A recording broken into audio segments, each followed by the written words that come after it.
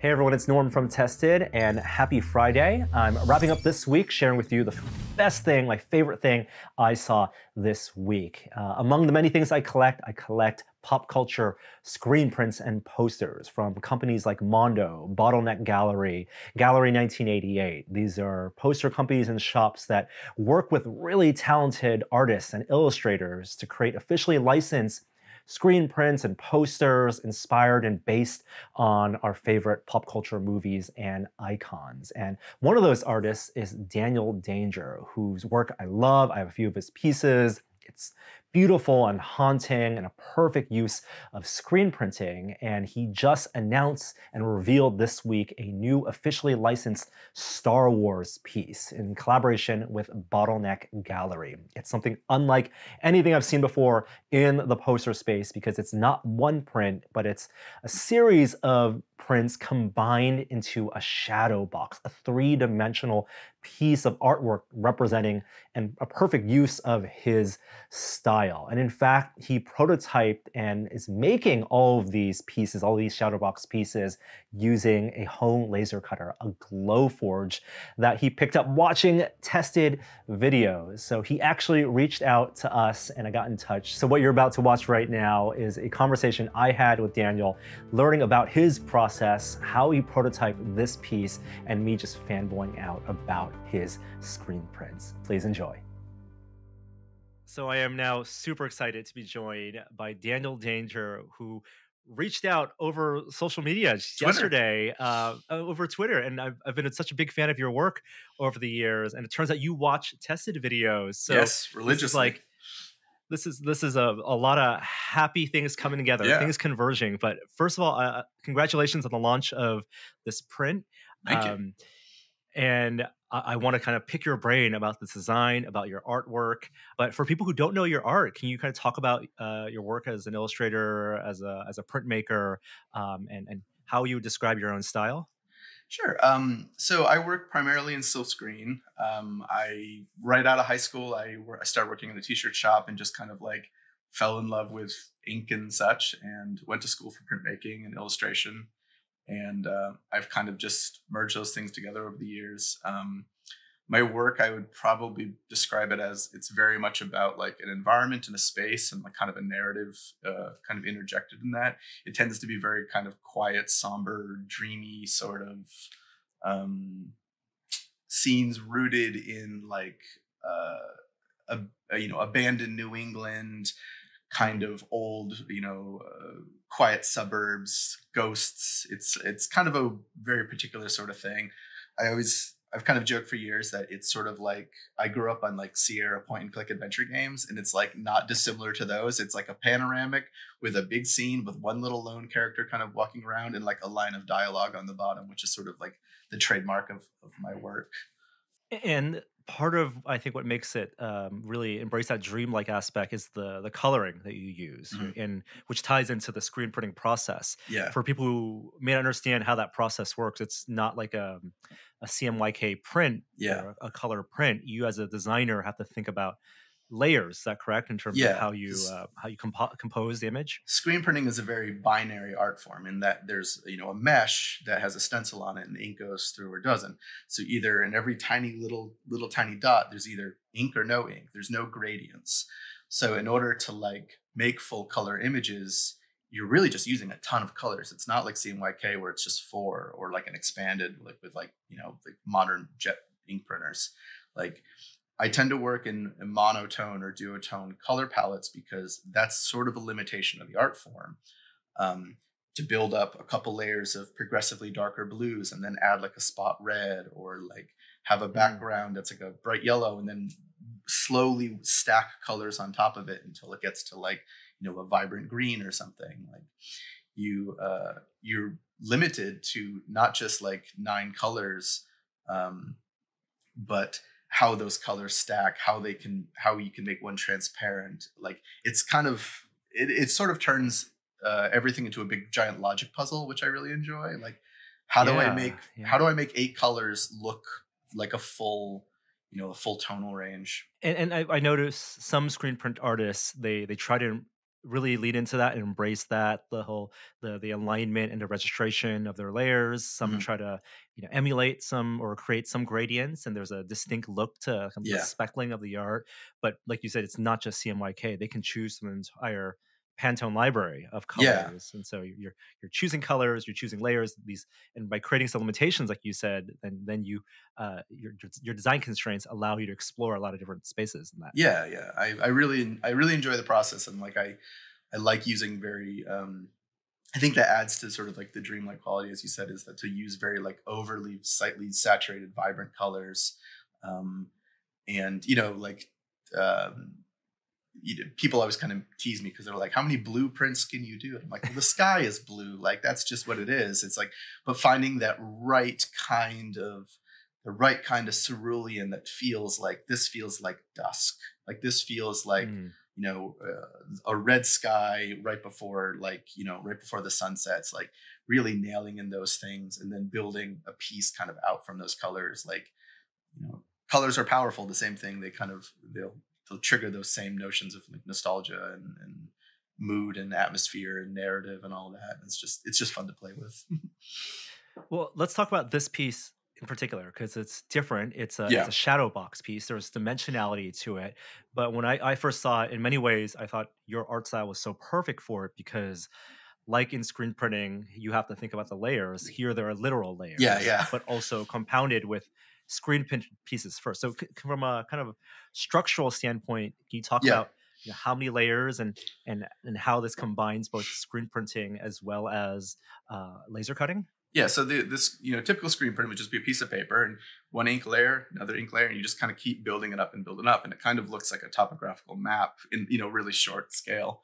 So the depth that I try to create with my work is really important. It's kind of like the signature aspect of it. And when COVID stuff hit, production stuff really slowed down. It was like in order to get something printed, it was now taking 3 times as long, et cetera, et cetera. So I started kind of looking at like, well, what is some machinery or something that I can get into my studio that I can make something in house, even as short runs, like so I'm not reliant on my printer who lives across the country. So I started looking at Glowforge videos and thinking like, what can I do with this? It's kind of affordable and consumer friendly because I'm not a very tech oriented guy. I mean, like the wall behind me is filled with like 40-year-old electronics. Like that's more my speed. So I started thinking about like, well, I really liked dioramas as a kid. I liked parallax motion of like the old Disney films, the panes of glass moving. Like that stuff was always really fascinating to me. So I thought, well, like, what if I screen print those layers and then use a Glowforge to cut them out and then stack them with spacers? And I did like a trial run of this last year for a gallery show they did in Chicago with like personal work, like not pop culture stuff. And I just did 3 layers, and I was like, oh, this is great. Like I have to like, what can I do with this? Yeah. So I started thinking, all right, well, Dagobah. I wanted to just do Dagobah. I wanted to do Star Wars. Like, it's been a while since I've done like a licensed pop culture piece, and I was like, Dagobah, it's perfect. It's all vines and trees and stacks of layers. So I started. These are some of the cut layers. Wow. How they work. Like, so this is, I think, a 6-color screen print. I'll put a background behind it. This six-color screen print that's then laser cut with Glowforge, and that stacks on top of this slightly farther background one. Yeah. So you just kind of build these up, and there's a front layer on this whole thing too. And then you kind of get that same thing, like what we're familiar with those like kind of Disney movies, where things have a very gentle movement to it. That's exactly how they. I mean, I was thinking how as one very theatrical, almost like the frame of the print is like the proscenium of a Yeah. theater, right? But the way you talk about it, Disney Animation literally had painted slides, Yeah. and they created parallax by moving the camera while there was a big distance between And those painted machines, frames. watching footage of that stuff get made is like mind blowing. Yeah. And like that's always stuck in my head. And the same thing with like, once again, the old Sierra games, there was a little aspect of that kind of motion with that stuff. And I loved that. And I thought, well, like, how can I make that like in paper form? How can I like do that? And so, the finished piece is, I'm going to Wow. try to do it. I got some glare here, but we built these, I work with this frame shop in Rhode Island. And it's like a custom built shadow box, and there's 4 layers, 18 total screen printed colors across the 4 layers. And then between each layer is a like custom cut, like black foam spacer that kind of gives it that depth.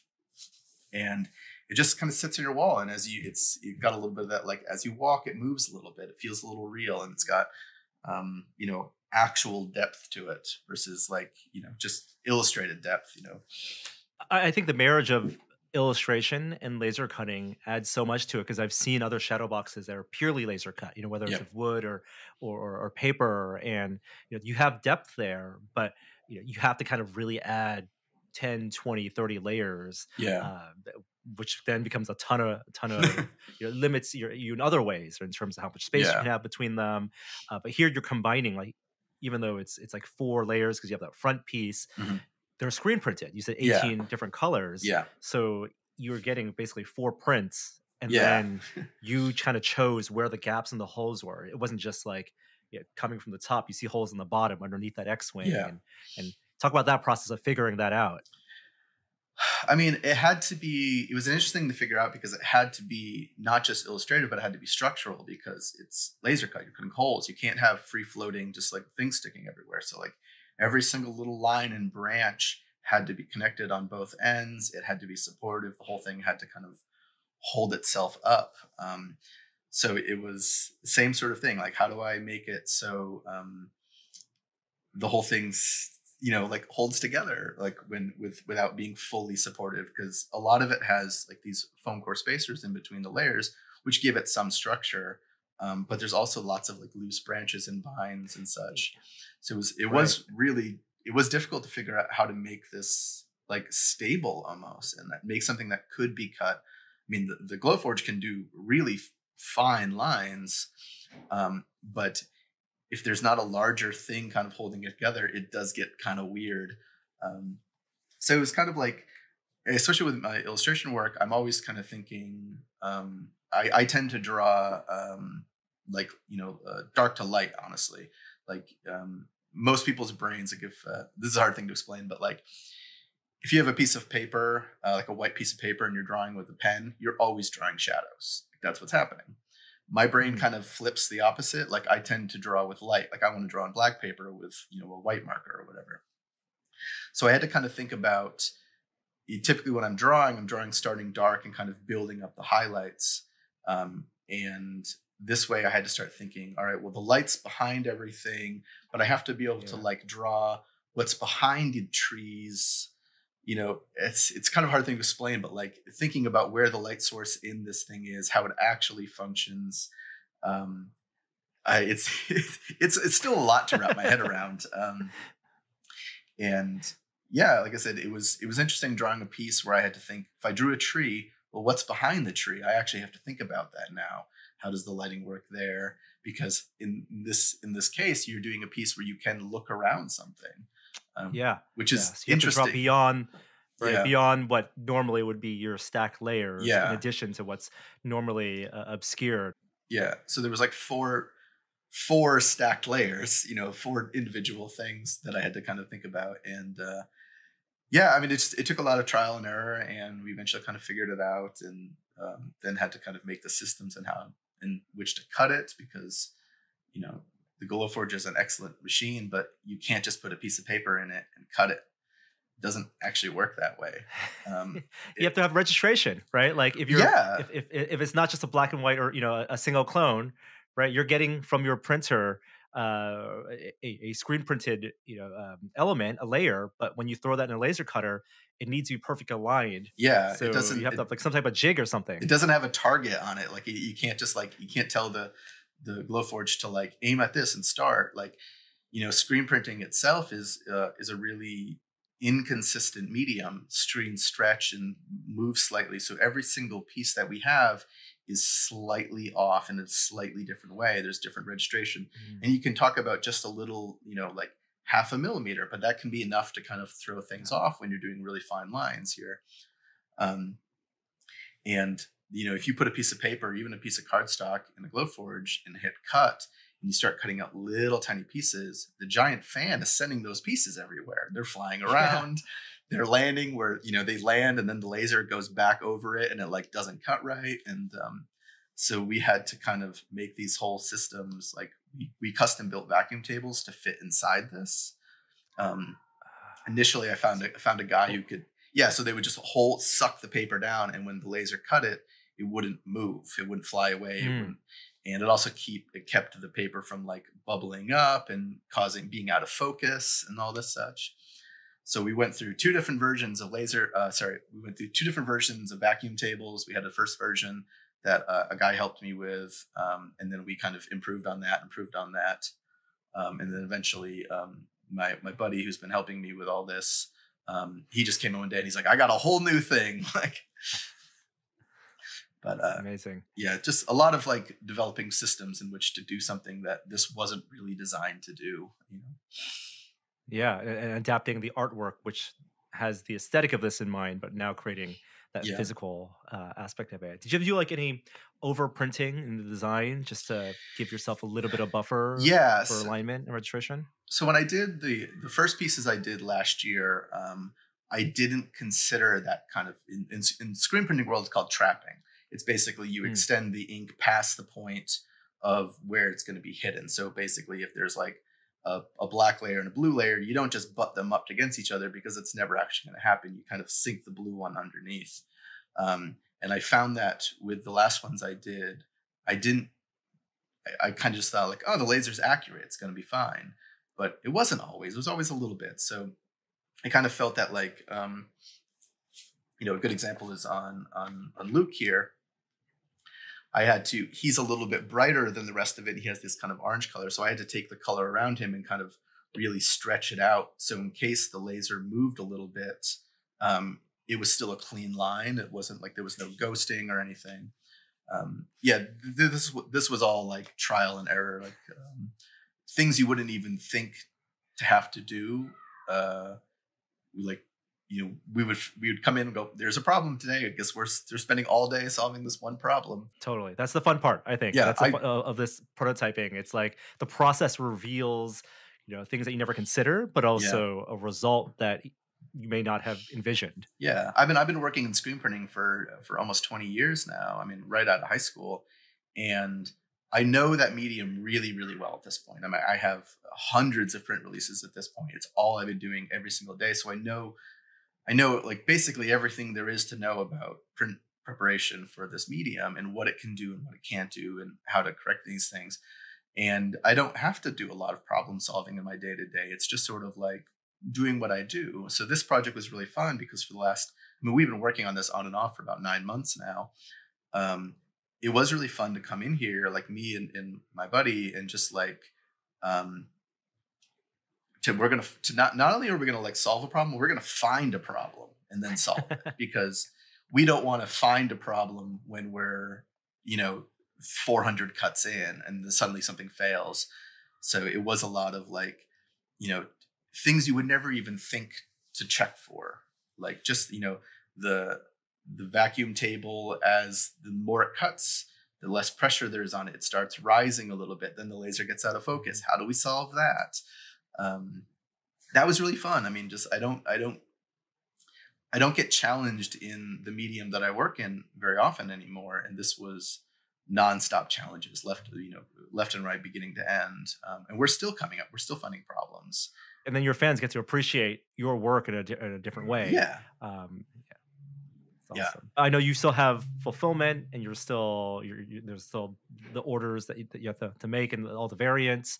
But as you're kind of putting an end to this project, are you thinking about this process going forward for future art pieces in a series or in this world and other worlds? Yeah, I mean, I think the trick with it is that like I don't think I want to do a series of just Star Wars or something like that, but I do like this format because it's sort of it's a little bit theatrical. It's a little bit stage setup. It's a little bit like, you know, you think about and maybe this is like the former drama club kid in me, but like, you know, this is a stage, this is a scene, and how do I stack it? And I think it's very playful in a way that doesn't necessarily fit my own personal work, but it does fit this, like, you know, the movie scenes really well.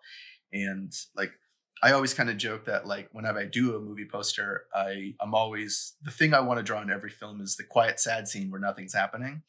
And I've got plenty of those. So like I want to like go and do like, you know, go to some of these other films that I grew up in and loved and find those, like, you know, when I say scene, I mean like environment, the location, and like what would fit this process really well. So like, and just have fun with it, and not like do the jungle temple from Indiana Jones, do the, you know, the skeleton piano organ from the Goonies, like go to some like I see it in my head so clearly, but like Night of the Hunter with the kid in the barn looking at the, like the horse on the hill, like I can do this and have it really kind of feel like you're looking into like kind of these original movie scenes, but in my illustrative style and such.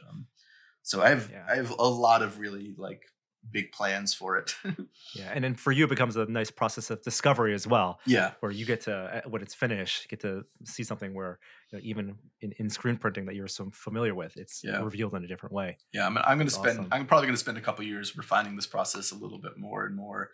I mean, where we started a year ago and where we are now are just totally different. And I'm excited. Like I said, just as I don't get challenged very much, and this is a challenge for me, and I'm like really enjoying that again. Well, we appreciate it, and appreciate your time as well. Thank you so much for reaching out and for sharing your work, and congratulations on this launch. And we can't wait to see the future iterations of this format. Thanks. Well, I hope you enjoyed that conversation, and it was clear to me that this project was such a labor of love for Daniel that got him through this past year, a new creative endeavor for him to push the limits of his artwork and take all that knowledge and experience that he has with screen printing and combine it with some new frontiers and prototyping with laser cutting. It's a really great example of what talented artists can do with new technologies, and a perfect convergence of all things that we love on Tested. This piece, called Will He Finish What He Begins, is still on sale as of now. There's an open edition until the end of this weekend, so I'll include a link below to Bottleneck Gallery where you can check it out if you're interested. I have mine pre-ordered. But once again, thank you for watching, and thank Daniel for reaching out and chatting with me and geeking out about screen prints. Hope you all have a wonderful weekend, and I'll see you next time. Bye.